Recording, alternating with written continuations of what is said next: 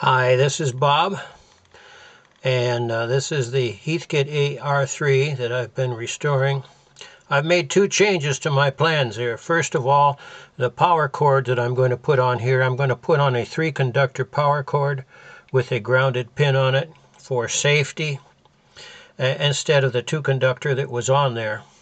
And the second thing I'm going to do is I decided this is just too dirty to clean up just superficially with little Q-tips and things and alcohol and all that. I'm going to wash it and then bake it in the oven. So anyhow, I'm going to do the washing right now.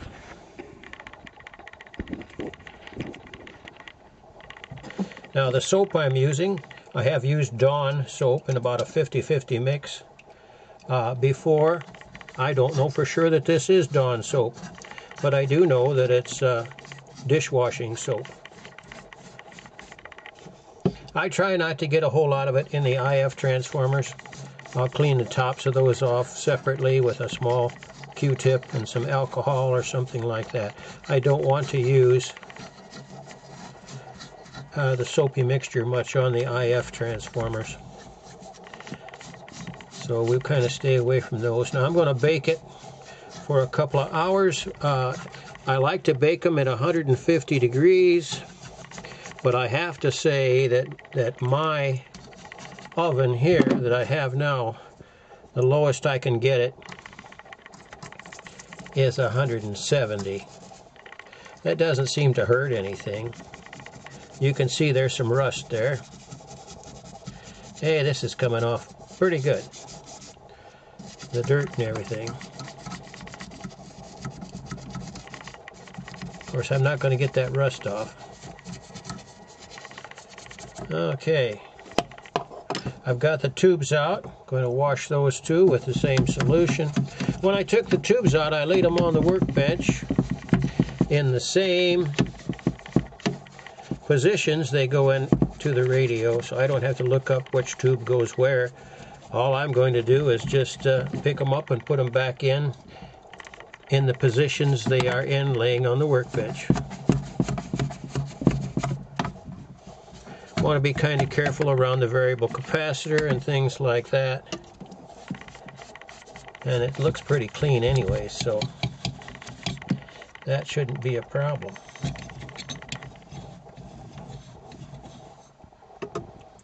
All right. She's cleaning up nicely, looks like here. Now there's going to be rusty stuff that I'm not going to be able to clean. I was thinking about maybe getting some copper colored modeling paint, maybe in a little bottle, get a small brush and maybe dab it on some of this rust. That would be a good thing to do to make it look a little better anyways. But I don't think it's going to be too bad. Now when you bake them in the oven like that, it cleans, that dries out even the transformers and things inside. So that's really good. Now when I worked at Heath Company, people were building a lot of HW101s, and they had drifting problems with the VFOs from time to time. And we were told by the people, the engineering people, to tell the folks to bake them in the oven at 150 degrees for a couple of hours and then just let them set overnight. And that's what I'm going to do with this. However, we did get a call from one guy, and he said, I didn't talk to him, one of the other guys did, but he told that repair technician, he said, I baked it at 350 degrees, just like you said. He said, my golly, he said, all the plastic parts melted. He said, this thing is just ruined. Well, first of all, you want to be absolutely sure that you take the meter out. If you're baking a HW101 or something like that, you got to take the meter out. You also have to take the meter out if you're going to wash it like this, too. And, of course, you take the speaker off. You see, I have the speaker off already here. I don't know if that speaker is good. It's got makes kind of a funny vibration, and I may be just putting a new speaker on. But anyways, you can't put water on a speaker. A lot of dirt rolling off. You can see it back here. rolling off of this thing. And another thing too I wanted to mention too while I'm talking to you guys, if you are working on a I hope the microphone is uncovered there well enough. If you're working on a HW5400 rig, they used a different plastic on those, and that plastic is, it has a lower melting temperature. I guess that's what I should say. It has a lower melting temperature. So don't bake HW5400 in the oven, or you will find, as I did, that the front panel and all will just melt. So don't do that.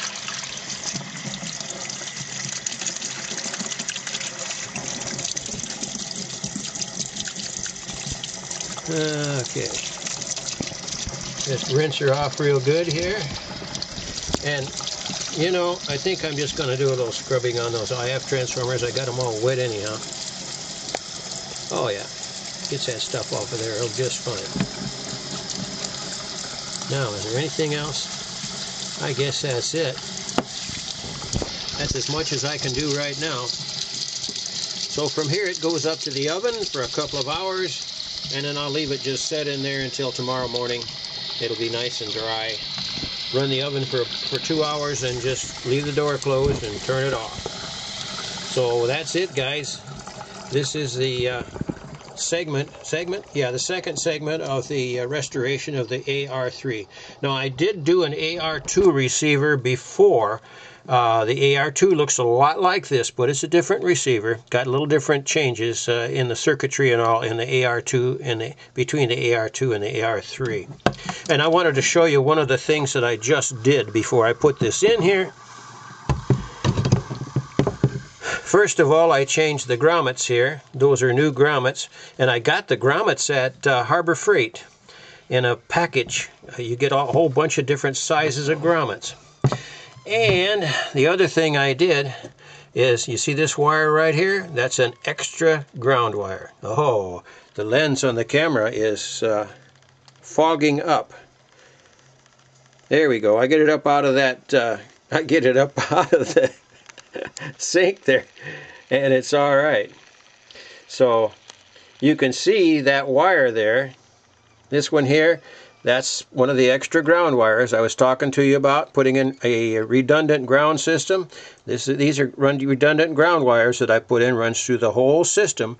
All the ground connections, the ground lugs, the ground connections on the tubes, the ground connections on the jacks on the back are all connected together as a redundant ground system, and it makes a tremendous difference in the noise on the receiver. Now, I demonstrated that this had some hum in it before, and so we're going to see if that helps. It did on the AR-2. It completely eliminated that little bit of hum that was in there. So this is the project for today. So right now it's going upstairs into the oven for a couple of hours. So that's it, guys. 73s and good DX.